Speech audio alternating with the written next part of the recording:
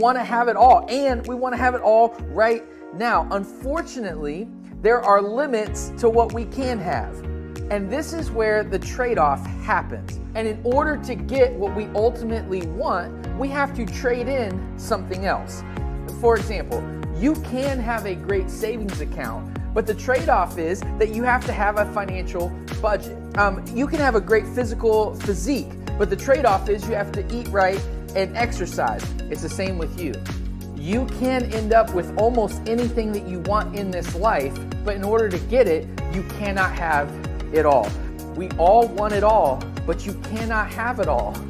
Something has to give, and this is where the trade-off comes in.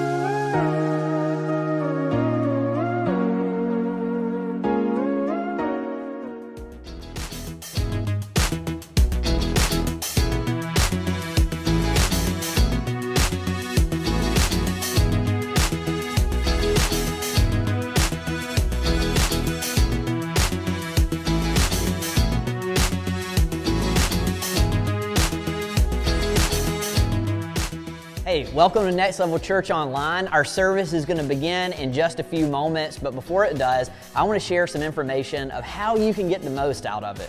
The first is we're here for you. We have hosts that are going to be here to help you in the chat.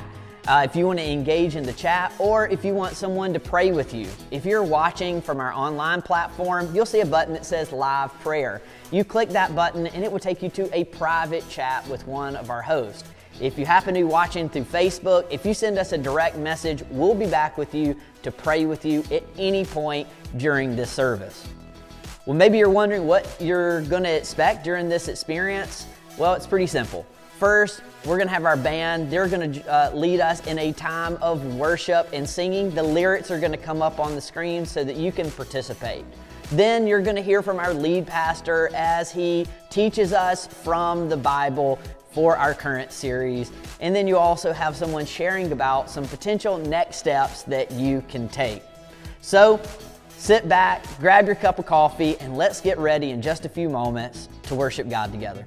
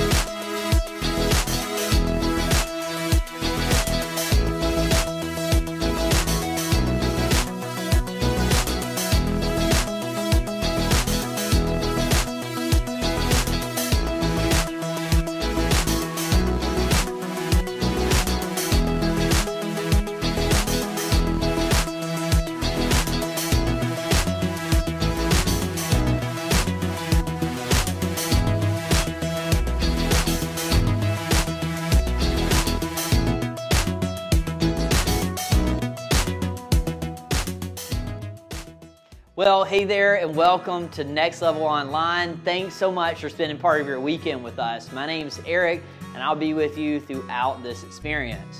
We're going to get some things kicked off here today in just a few moments with the band. They're going to be leading us at a time of singing, and I hope that you'll engage in worship however you feel comfortable. If you're new with us, we want you to feel at home and know that this is a safe place, and we're so glad that you're here. For us, church is so much more than just a Sunday service, and we want you to know that there's a place that's perfect for you at Next Level. And one of the best ways to get connected with us is by taking the Stick for 3 challenge. At any point today or throughout this week, if you text the word WELCOME to the number on the screen, that will let us know that today was your first time, and as a thank you, we will send you a free ebook that is all about building the best relationships possible.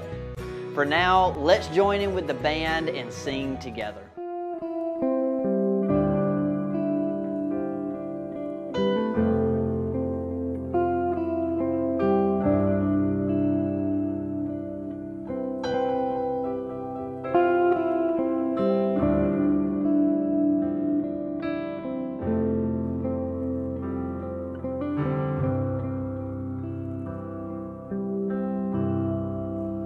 Caught up in your presence,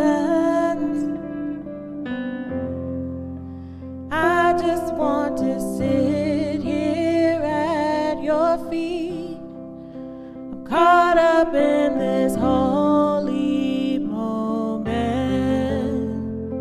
I never want to leave. Oh, I'm not here for blessings, Jesus, you don't owe me anything more than anything that you can do. I just want you. I'm caught up in your presence, I just want to sit here at your feet. I'm caught up in this holy moment, I never want to leave. Oh, I'm not here for blessings, Jesus, you don't owe me anything more than anything that you can do. I just want you.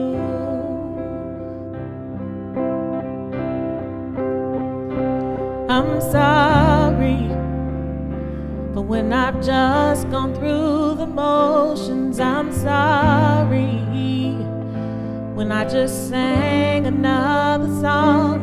Take me back to where we started. I open up my heart to you.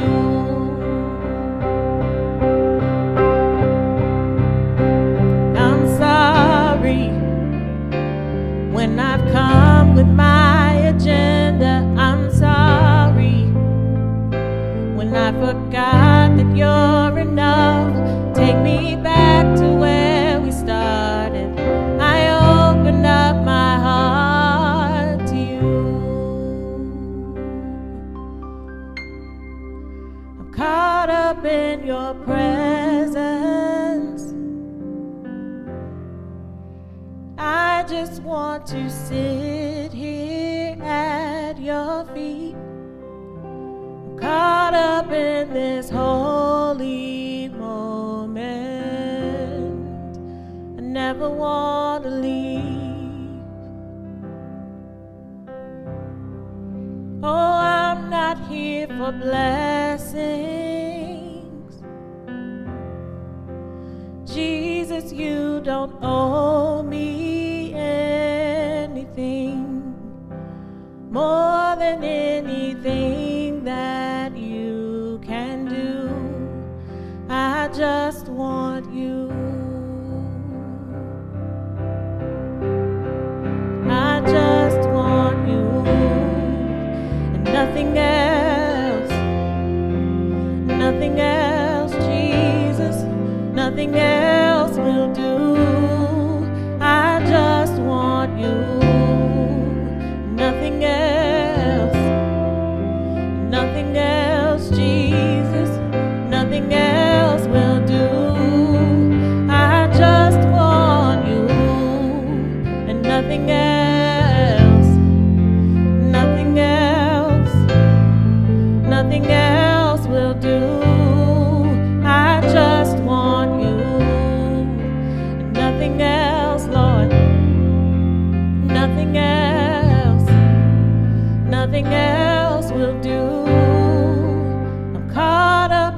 your presence.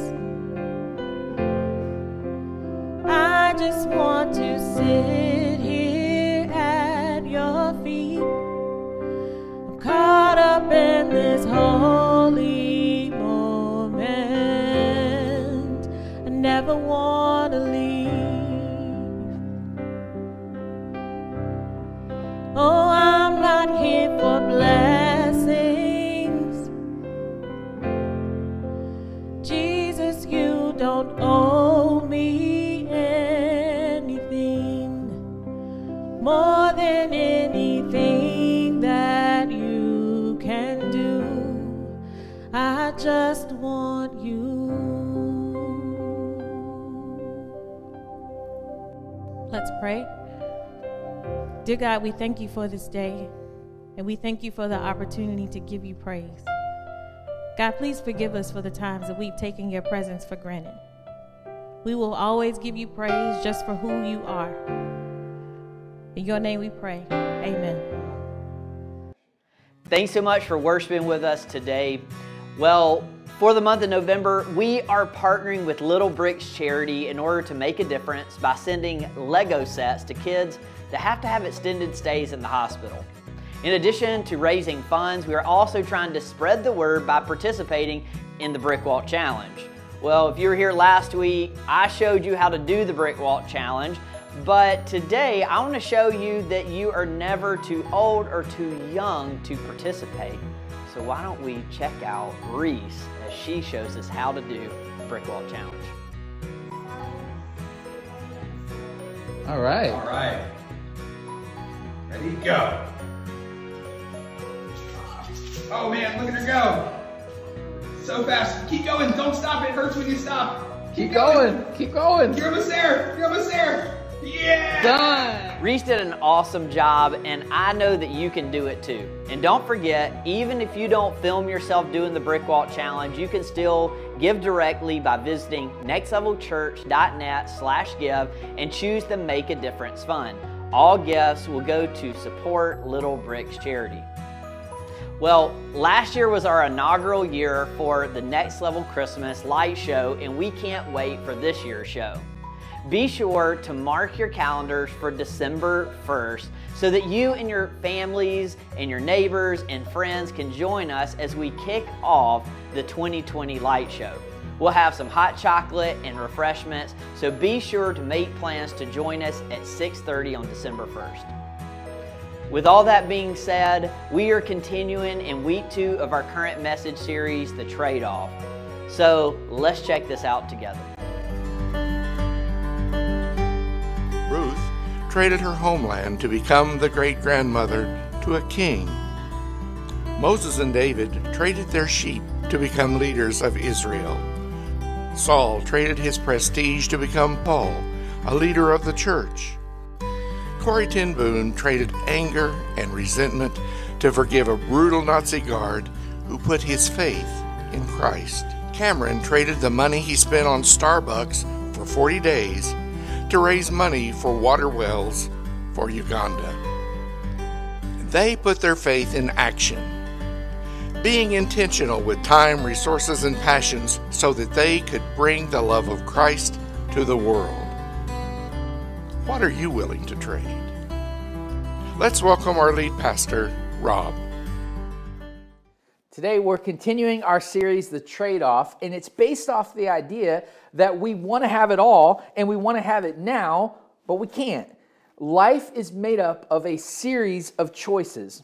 Last week, on week 1, we covered the big idea, which was you can pay the price now or you can pay later, but you'll pay more if you pay later. It's this idea of that you can eventually get the things that you want. You just can't have them instantly. And if you want something long-term, you got to put in the time. You got to put in the effort. And I see this in majorly in areas where I'm not naturally great at things. Like for example, when it comes to watching what I eat, to a diet, to having that type of balance, most days during the day, I am very good and I am disciplined. I don't know if anyone else can relate to this. Like I plan it ahead of time. I think through it. I try to eat right. But at night, that's a different story. And at night, especially if I've had a hard day, my discipline tends to go out the window.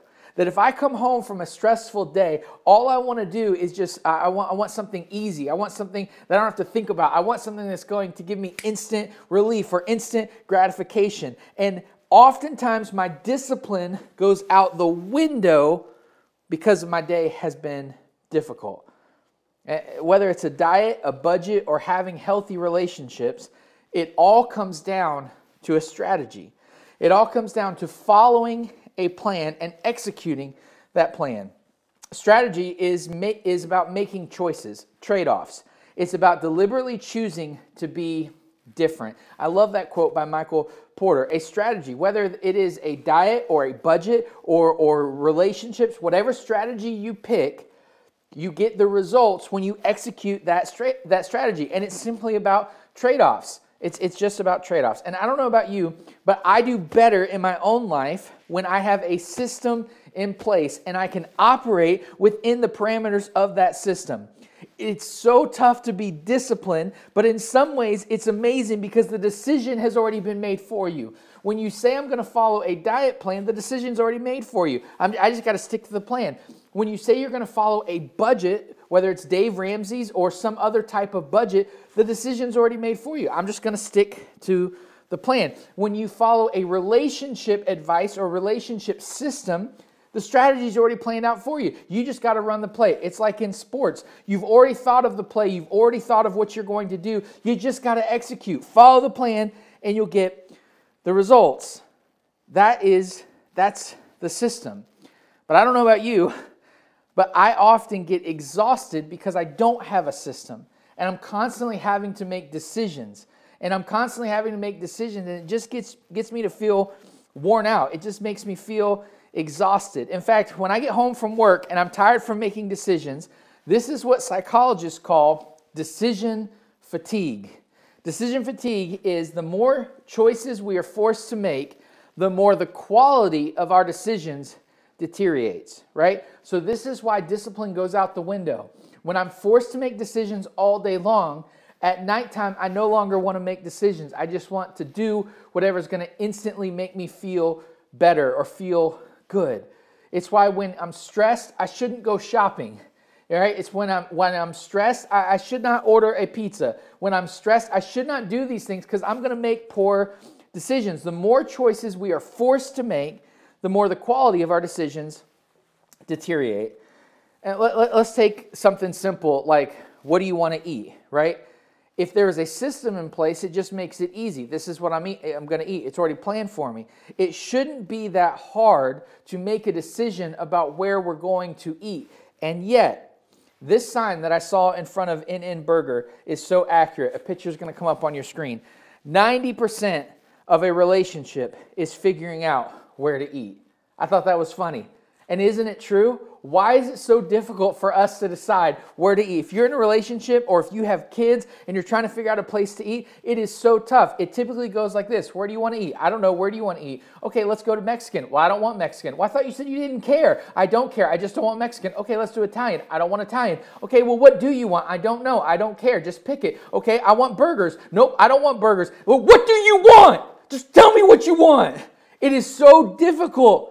It is so difficult making these choices. Why? Because we are exhausted from making so many decisions. Can I get an amen?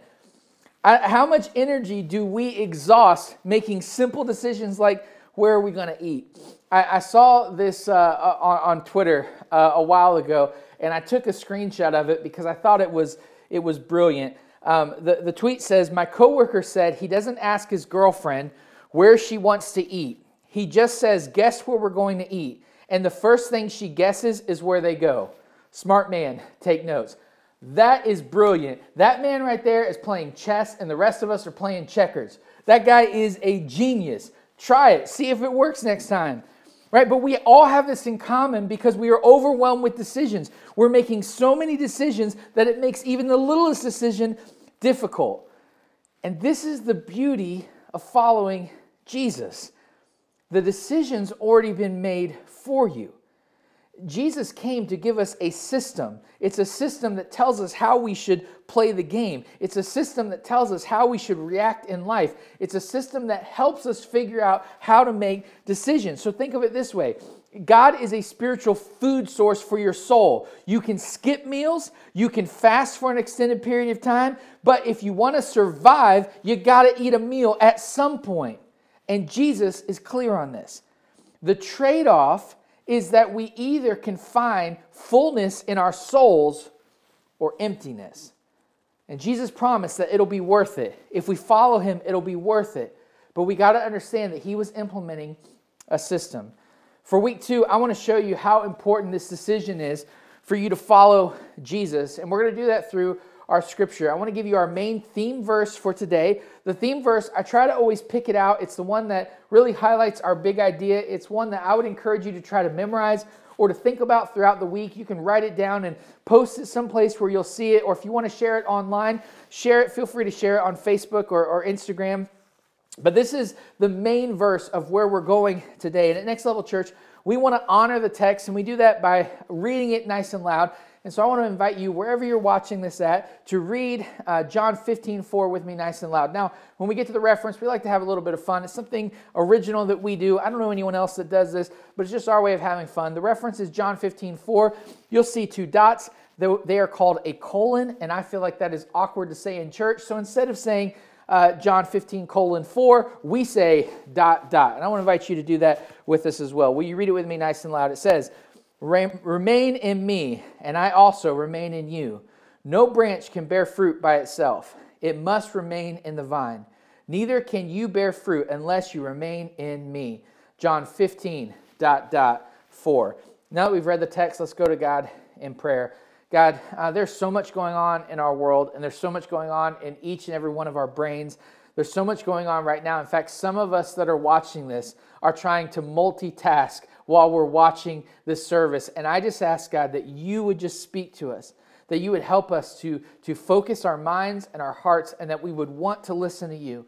And I ask that you would speak to us and that you give us the courage to obey you, no matter how hard it is. God, I ask that the words of my mouth and the meditation of my heart be acceptable in your sight. Oh Lord, you are my rock and my redeemer. In Jesus' name, amen. All right, we're going to look at one of Jesus' most clear and crucial illustrations. But in order to get this illustration, you need to understand something about agriculture or farming. Now, I want to say this before we get into this. This is such a clear illustration of what it means to follow Jesus and to follow God. And if you're watching this and you're not a Christian, I think it's awesome that you're checking this out. I think it's so cool. In fact, I would encourage you to watch every week of this series if you're not a Christian, because Jesus is going to clearly outline what the trade-off is. What is the advantage of following him versus the advantage of not following him? And then you get to make your decision if it's worth the trade-off in your life. So Jesus talks about, he gives us this agricultural illustration. And if you've ever gone apple picking, if you've ever been to Carter's Mountain, over in the Charlottesville area, if you've ever been to a vineyard, I do a lot of weddings these days at vineyards. People are getting married at vineyards left and right. If you've ever been someplace where there is fruit growing on a vine or a tree, you are immediately going to understand what Jesus is saying. If you've never done that and you've only gotten fruit from the grocery store, then I need to communicate with you that fruit does not grow in the grocery store. It grows outside on trees and vines, and it has to be transported to the grocery store. Now that we're all on the same page, let's look at what Jesus said. John 15:1. Jesus said, "I am the true vine, and my Father is the gardener." Now, there are some cultural things that we need to understand in order to get the most out of this verse. The term "I am" is a reference to God. Specifically, in the Old Testament part of the Scriptures, there was a guy by the name of Moses. If you grew up in church, you're probably very familiar with Moses. Moses was the guy who led God's people out of slavery, out from Egypt. And before he did that, he saw a burning bush. And when he comes upon the bush, he sees and realizes that the bush is none other than the presence of God. And in their day and age and in their culture, there were a plethora of gods. There were gods for everything. There was a god for agriculture. There was a god to control the weather. There was a god for, literally everything. Your dead ancestors could become gods. There were thousands of gods. So the first question a person would ask when they came upon a God is, what's your name? That's an important question to know because you have to know who am I serving? Who am I praying to? You have to understand how to differentiate between the various gods. And so Moses says to this burning bush when he realizes it's God, well, what should I call you? What is your name? And God replies, I am. So Moses replies, I am. That is the name of God. So for the people of God, the Israelites from the Old Testament through Jesus' period, this idea of I am became a reference to God. It was a term that had a lot of reverence, a lot of weight to it. In fact, the first time that people try to kill Jesus, it's because he says, I am. He refers to the fact that he is not just a prophet. He is not just a preacher. He is not just a good teacher. He is not just a rabbi. He is literally saying, I am God. We're one and the same. We are connected. As you've heard of God the Father, I am God the Son. We're on the same playing field. Now, this is incredibly important, and this is something that you need to understand. When Jesus is saying, I am, he is saying, when you choose to follow me, you are going to follow my systems. Who gets to decide what values, the things that we should value? God. If you don't follow God, then follow a different system. You're not bound to follow his system. But if you follow God, then Jesus is saying you got to follow his teachings. And so this is a system for us. So when it comes to how do we treat people, it's already been figured out for us. We don't have to make a choice. How do we treat people? Jesus said, treat others the way that you want to be treated, not how you're feeling. So the way that I treat other people, it's already been decided for me. I don't have to pray about it. I don't have to think about it. I know. How should I treat someone else? Well, how would I want to be treated if roles were reversed? Jesus has already given us the system. So Jesus says, I am, which is a reference to the fact that he is God. He is one and the same. He then says that I am the true vine. Now, the thing that we might miss about this is that the vine was often a term that God gave to the Israelites, specifically in the Old Testament. And often when he talks about the vine, he talks about the bad fruit. That there were a lot of people who said, I follow God, but yet when you looked at their life, they didn't have things. They didn't have fruit that looked like God. They were mean to one another. They were cruel to one another. They were backbiting. They were gossiping. They were trying to kill one another. That the fruit didn't represent the source, God.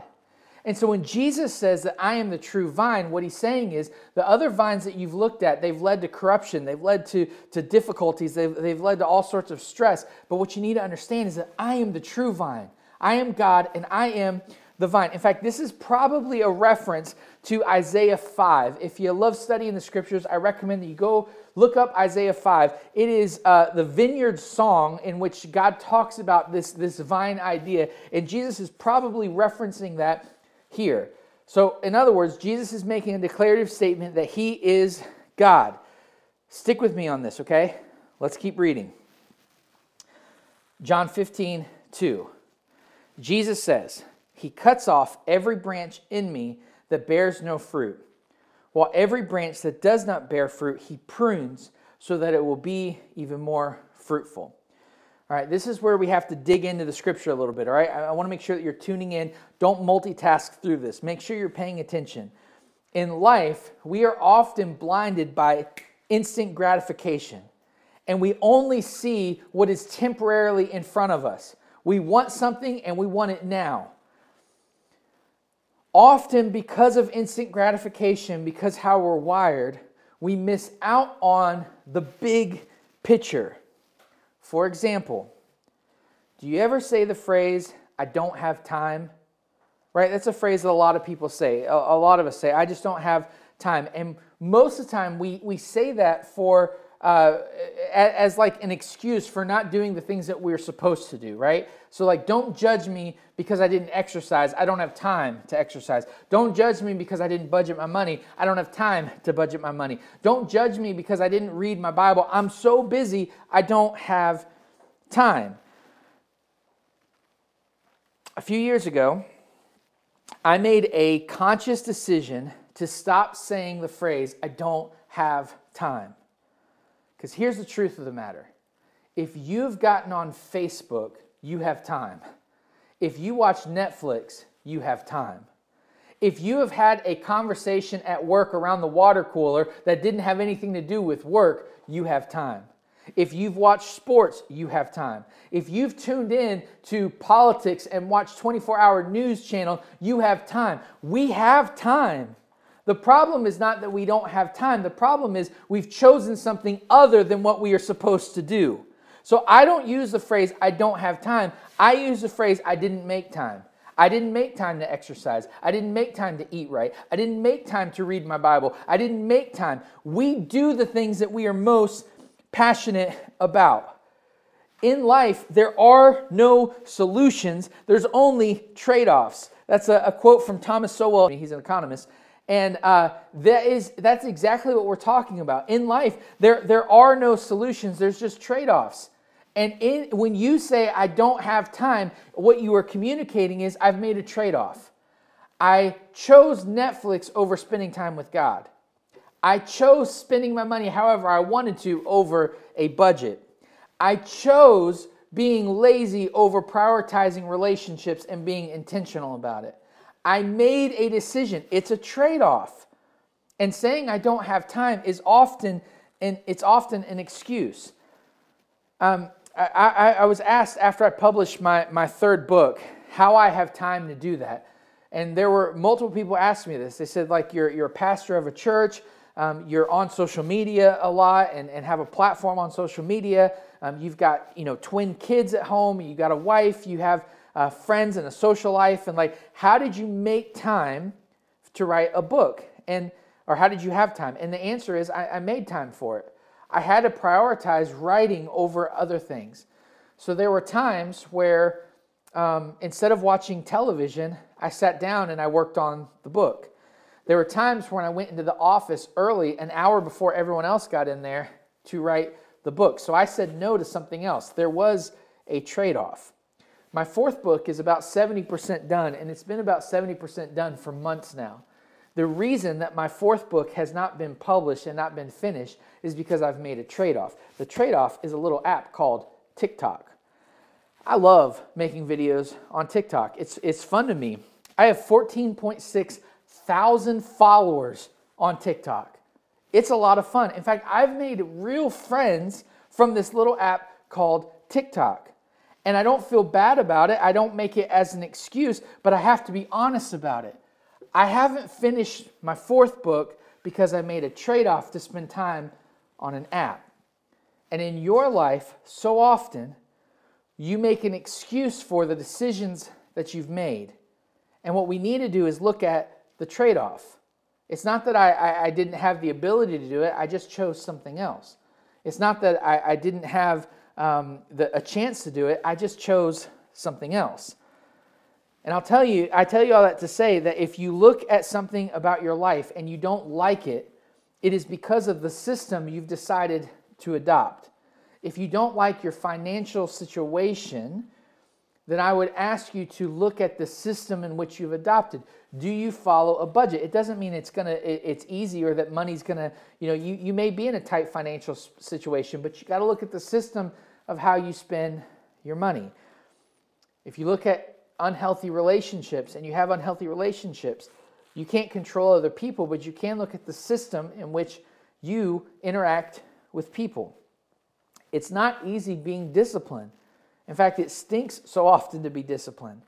But anything in our life that is a distraction from Jesus, Jesus says that he prunes, that he cuts it off. He takes it down. He cuts off anything that is a distraction. And so what we need to understand as followers of Jesus is that Jesus is asking us to be fully committed to his system. And anything in our life that is not fully committed to Jesus, we need to know he is coming with the scissors to cut it, to prune it. Now, this goes on. Jesus says in John 15:3, "You are already clean because the word I have spoken to you." Now, I don't have a lot of time to spend on this, but I want to cover this quickly because sometimes there have been churches and pastors who have used this verse to preach that if you don't always follow Jesus, then he's going to cut you off and you're going to lose your salvation and you're done. And that it's all based on the results of how you live for Him. And so if you've made a big, massive mistake, or you've made a conscious decision at some point to disobey Jesus, then He's going to come and cut you off, and you're going to burn and go to hell. And I want to make sure that you understand, this verse is so important to how we understand the whole context around what Jesus is saying. Jesus says, you are already clean. In other words, another word for this is you've already been pruned. You've already been cut. You've already been chosen to be a part of the vine because you've believed the words that I've spoken. And so when Jesus says that He is going to prune or cut off anything in our life that doesn't have fruit, He's not saying He's cutting us off. He's saying He's cutting off the things in our life that don't look like Him. This is discipline. And what stinks is, it stinks to be disciplined. I've never met a kid who enjoyed being disciplined by their parents. I've never met an athlete who enjoyed being disciplined by their coach. I've never met a student who enjoyed being disciplined by the teacher. But the reality is, when you're in authority, when people don't do what they are supposed to do, there's a bit of discipline that happens. And what God and what Jesus is saying is that if you're a Christian and following Him, there's some discipline, there's some pruning, there's some times when difficult things happen because Jesus wants us to become more like Him. But it doesn't mean that He cuts us off. You cannot lose God's love. You can't. If you're a part of the tree, you're always a part of the tree. You can't lose God's love. No cap. I learned that phrase on TikTok. You cannot lose God's love. God doesn't come and say, oh, you messed up. Boom, you're gone. You're out of here. You're a part of the vine. You're already clean. You've already been pruned because you believed in Jesus. But let's see what Jesus says next. John 15:4. Remain in me, and I also remain in you. No branch can bear fruit by itself. It must remain in the vine. Neither can you bear fruit unless you remain in me. This is the carte blanche. This is the main course. This is the final countdown. This is the main idea. This is the main point. This is what it's all about. The word that we have translated, remain, is better translated by the word abide. When Jesus said, remain in me, what He is actually saying is, abide in me. Well, what does it mean to abide? That's a great question. Thank you for asking it. Abide means to dwell in. That's what it means to abide. It means to find your home in. It means to live in.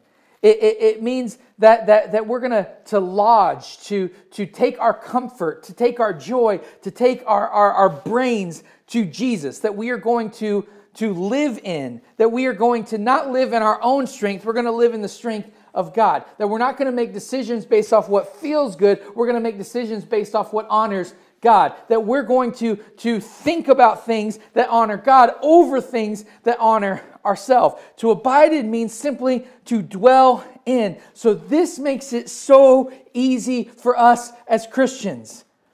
Either you are abiding in Jesus or you're not. You don't have to make the decision. Like, you don't have to decide, hey, today am I going to live for Jesus or not? No, if you're a Christian, you're going to live for Jesus. You don't have to make a tough decision. Should I read my Bible today or not? No, if you're living for Jesus, you're going to read your Bible. You shouldn't have to even wrestle with, should I go to church? If you're a Christian, that's a part of being a Christian. I'm going to abide in Jesus. And that takes us to our big idea. Our big idea is Christians make time to abide in Christ. Christians make time to abide in Christ. And this changes everything. Because so often, at least what I see from people who say they follow Christ, from Christians, so often what I see is that people act like the things about following Jesus are optional. So often we treat Jesus like He's an accessory. Right? Like Jesus is a purse or a belt, or like this puffy vest that I have. This puffy vest. I made a decision to put on this puffy vest today. It was kind of cold outside. I made this decision. And so we treat Jesus like this puffy vest. We say, okay, based off how I'm feeling, I'm either going to wear this or I'm not. But that's not how Jesus operates at all. Jesus is not an accessory. He's a life source. And Jesus said that He is the vine. He's the tree. So Christians, we have to make time to abide in Christ because He is our food source. He is our life. If your soul is feeling empty, it's because you've looked for a food source other than Jesus. If you're not feeling close to God, it's because you've moved, not because He has. And here's the problem so often. Because abiding in Jesus is like trees, it's like seeds, it's a slow process. We often don't see the results of whether or not we are abiding in Christ for a long period of time. Like here's practically speaking what this is saying.